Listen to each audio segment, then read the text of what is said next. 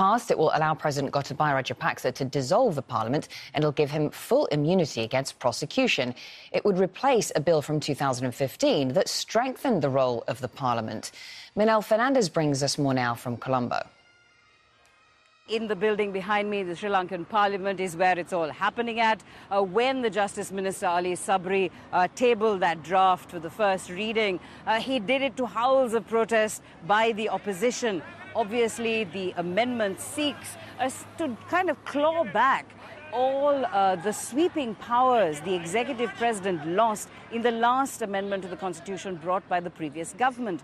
Now, this once again creates an all-powerful presidency, and that is an issue that many quarters have expressed concern with. It talks about the removal of any monitoring, any checks, any balances against the executive president. He's able to sack the parliament after a year. He's able to make appointments to high officers, very sensitive officers, the Chief Justice, the heads of armed forces, the heads of independent commissions, which were the fruit of sort of the previous government and the constitutional amendments.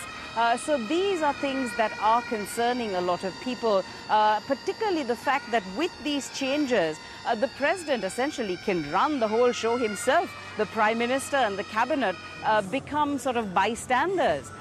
He does not need to seek their approval or sanction. He can go on with the business of government. And this is what is creating concern.